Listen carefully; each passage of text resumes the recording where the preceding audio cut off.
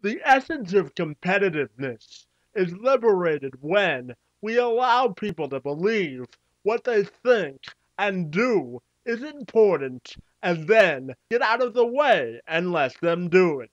And this week, the Greater Essex County District School Board, along with Sandwich Secondary School, provided 600 disabled athletes with a platform to shine as they competed in the board's annual Special Olympics event. Over a 2-day span, the athletes competed in a total of 10 competitions. For the 350 elementary school athletes, they took part in a total of 4 events, including the 50 and 100 meter races, the standing long jump, and the ball throw. As for their 250 secondary school counterparts, they competed in a total of 6 competitions in all, including the 50, 100, and 200 meter races, the standing and running long jump,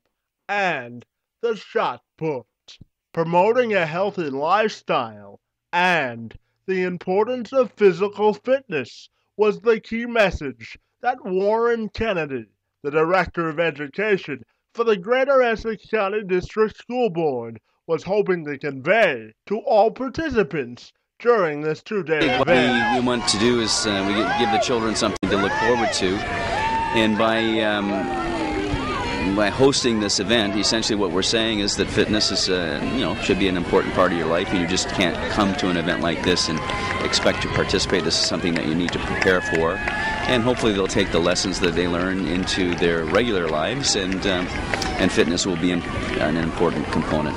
Kenzie Cowan and Ursula Fadri, 2 8th graders from Essex Public School, who both competed in the 50 and 100 meter races, reflected on their achievements once their events had concluded. Were you excited to compete today? Yeah, I was excited. And why was that? Because I won the race. Well, winning's always fun. What's your favorite part of this in particular event? I like the 50 meters. And why do you like the 50 meter race? Because the lights trying my best. My favorite part of this event is the 50 meter race. And why's that? It was great. Did you have fun today? Yes, I did have fun. And what was the best part about today? I won the race. I got first place and second place. Does that make you feel good? That does make me feel good. 100 student volunteers from all across the district volunteered their time earlier this week to ensure that all of the festivities at Sandwich went off without a hitch. And according to Miriam Woodall, the chairperson for the Special Olympics Committee, plenty of sweat equity was exerted by a number of different people to ensure that all athletes participating in this year's event had an equal opportunity to succeed. It takes a whole year of planning.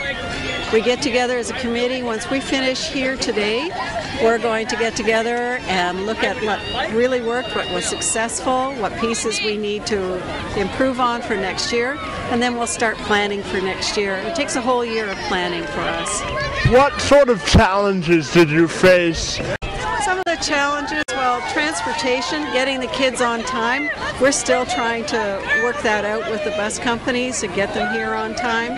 Some of the other challenges we looked at is really making sure that every athlete has a fair and equal chance to be able to demonstrate their skills and talents today. So really getting the schools to register on time, just those common things that we have, every system has, because it's so big.